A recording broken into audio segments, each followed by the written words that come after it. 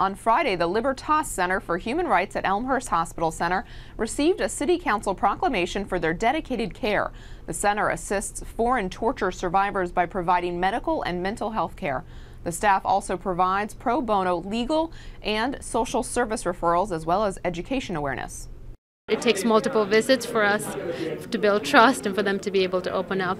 But with getting the medical care and the mental health care that they need, with being able to get them the legal help that they need, we've really seen a huge turnaround. It helps me to realize my goal, also of an open future as well, so that I can be able to be who I am and be the person who I want to be.